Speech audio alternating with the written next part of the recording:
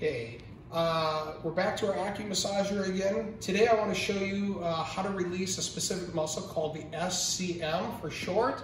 And it's this muscle that sticks out when you turn your neck. Hopefully you can see that. And it runs from here down into here. So I want to give you a quick demonstration of what that looks like. So if you want to grab this other end, you just easily do it by bending forward a little bit, and then you got it.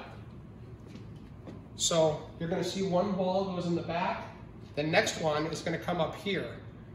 And what you do here is you put it right on that bump that's here. So you're going to shorten the muscle.